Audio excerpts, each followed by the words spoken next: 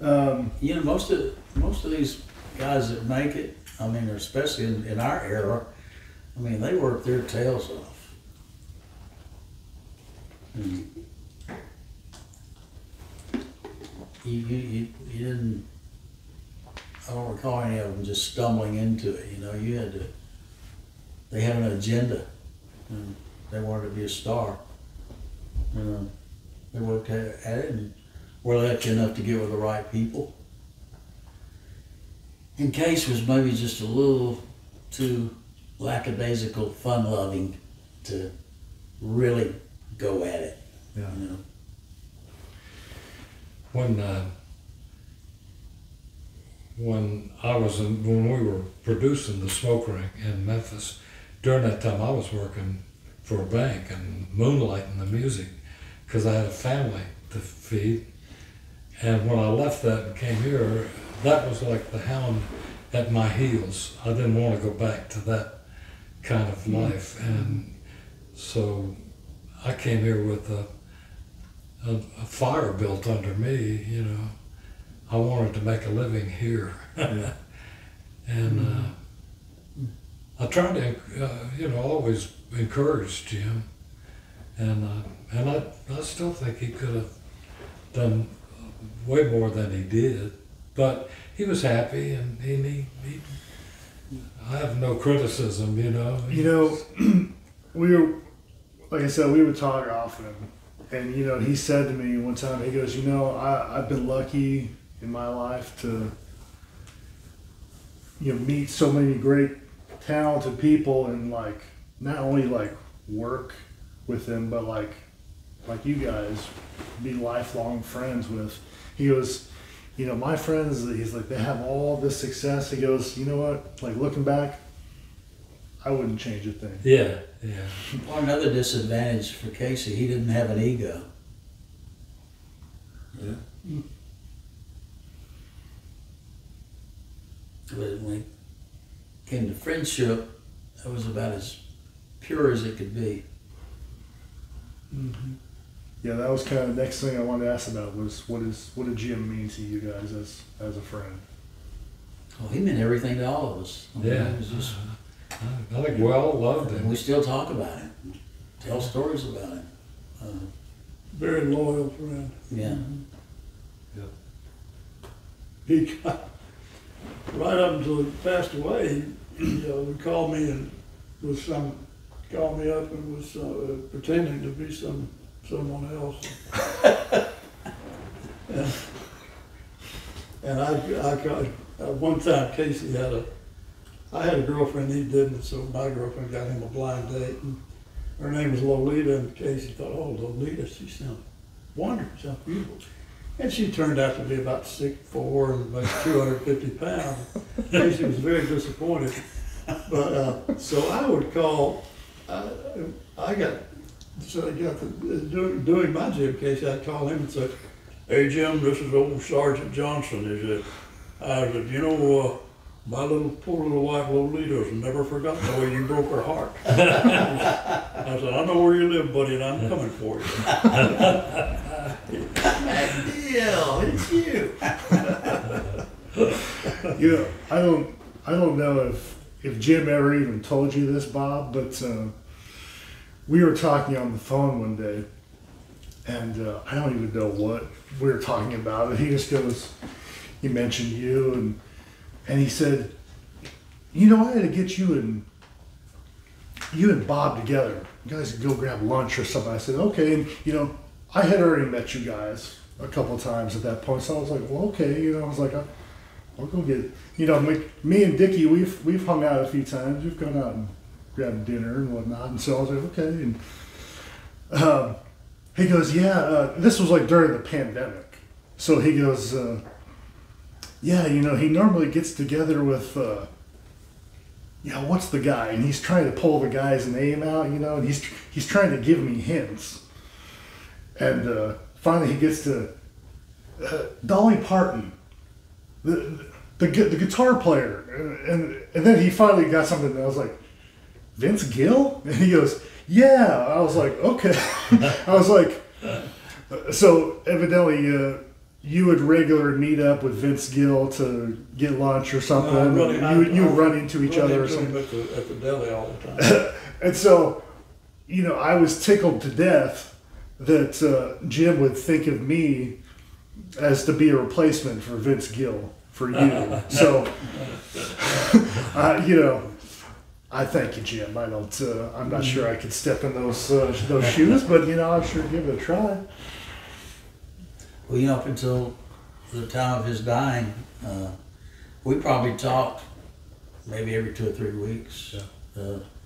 You know, he'd call and like he would disguise his voice. Right. Make you think he was somebody else, a bill collector or something. You know. And he'd call me a week before he died. Actually, Yeah. that was the last time we talked. Yeah. He was a card until the end. This was just I want to say like a couple weeks before he passed away. He was in Walmart, and there was one of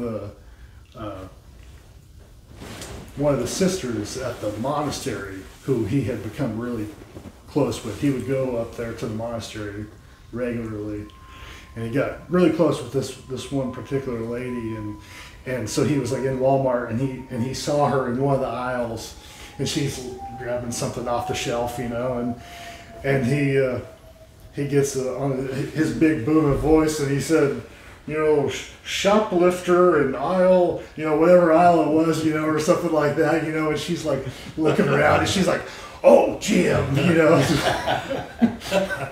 he was giving the business to one of the sisters, you know. Yeah. So. Oh boy, I mentioned to my daughter, I said, do you remember Jim Casey? He just passed away. Do I remember Jim Casey? And she, you know, she was just crying. Kids loved it, and he loved kids in return. Yeah.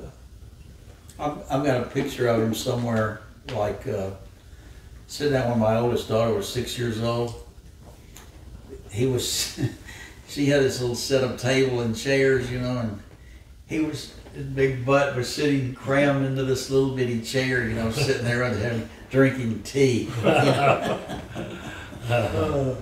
Yeah, he was just such a fun-loving guy. It's like whenever my phone would ring and I'd see Jim Casey, I'm like, this is gonna be fun. Like we're gonna get into stuff. He's gonna say something off the wall, and you know, like he always had this sort of like irreverent streak to him. You know, it's like he would be up during his show and he would always like say something that. Because I think he loved the idea that there was someone out there going, oh God, like, should he be saying that in public? That kind of thing. I remember, you know, and we've talked a lot about he and Bob, they used to do these skits all the time, you know. And I remember, oh golly, one night when we were still living in Memphis, it was wintertime, it was right, getting close to Christmas, and I remember he comes to the door, you know, we're having a few people over, and some of the smoke ring guys are there, Bob and them were there, and Bob, we're Bob Hutt, yeah, and we're drinking it. So I think Little Joe's there. Well, Yeah. Little Joe goes to sleep. He falls asleep on the couch, and then so Bob and Casey they start this skit like Little Joe all of a sudden. He's this body in this funeral home, you know, and they're discussing, you know, one of them is his brother, you know, and they're discussing the price on how they're going to do the funeral and all this kind of stuff. And this goes on for about, you know, we've been in there about 2 hours. It's really freezing cold, and all of a sudden the doorbell rings. Go to the door. This girl comes in. It was Casey's date. He left her in the car. She'd been out there for about 2 hours, just freezing to death. That's perfect. Perfect. Yeah, he always had these little stories he would tell about a song or something, you know. And you know, I would hear them over and over because I would go out and see him, and they would just I know the punchline. I know it's coming. But it would just never fail to make me laugh. I don't know what it was about, like the way he could tell a story. He could just always make it funny and interesting. I thought he could have been a professional comedian Oh, no. if he wanted to, Yeah. because he was a natural entertainer. Yeah. He loved making people laugh. Yeah. Mhm. Very, very, very natural person. Just like Yeah. Yeah. wherever you go, it's like, just like, hey, buddy, you know, it's like me and, you know, Matt, we always joked about his favorite thing to do was to go to Hy-Vee, to the grocery store. If he was bored, you know, to go talk to people, because, you know, he couldn't go 5 minutes without somebody being, oh, hey, Jim, and, you know, just like, I met him at Hy-Vee, you know, it's like, and that turns into, you know, a 15, 20-minute conversation, and, you know, Yeah. so. Be something else. I'm just kind of like open up the floor. Any final things you guys would want to share about Jim? Did we touch base? He's one of those guys you can never forget. I mean, you think, you know, every once in a while I'll just start laughing, be by myself thinking of something that he said or did, you know. I miss him. He's always with you. I do too. I was always happy to hear from him. Right. I remember the day when he had his heart attack. Daisy called me and I couldn't answer the phone at that moment, so it took me a few minutes to call her back. And I grabbed my phone and I saw that I had 2 text messages that had come in, and I just hit it. And then the first one I saw was from my mom, and I hit it, and it said, "Have you heard anything about Jim?"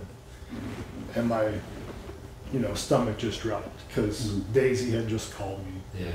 And I just knew. And then look at Daisy's text, and she just said, "Hey man, like, call me when you get a chance." And so I called her right back, and she was on the phone with one of our friends from Nebraska, Virgil Balmer. Mm-hmm.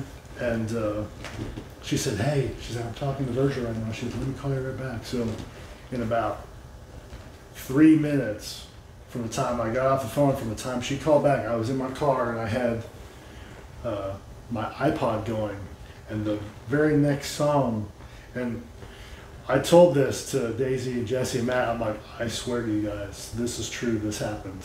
The very next song that came on my iPod was Jim Casey, "Tired of the Road, Joe." He did a beautiful job of that. He played it. He played that for me. Yeah. I just thought, like, wow. When that Daisy calling me back and then getting the news and then reflecting on, like, wow, like. Yeah. And that you're right, that was quite a moment, I'm sure, because of what the lyrics of that song. Yeah. Yeah. I had, you know, and I always knew at some point, you know, Jim was a lot older than me. I was like, I'm gonna get that phone call at some point that, you know, Jim's gonna be gone, and I wasn't ready for it. You know, I still think of him all the time. And just like you said, it's like I'll start thinking something and I laugh and just go, oh, like I'm just so grateful to have met him, become friends, and got brought into his orbit, you know. And one of our friends, Tom Benjamin, said, you know, Casey had a big heart. And, you know, he had room for Big heart. a lot of people. He brought us a lot of joy. Yeah. Yeah, I'm like you. I'm glad to have been in his orbit too. Yeah. Me too. No professional comedian has ever made me laugh any more than he's made me laugh. Yeah. Yeah. Well, if you guys don't have anything else, I think we'll wrap it up. So once again, Bob McDill, Dickey Lee, Alan Reynolds, thank you guys for joining me and talking about our pal Casey. That's fun. I really appreciate it. Reminiscing. Really enjoyed it. Thank you, Eric. Thank you guys.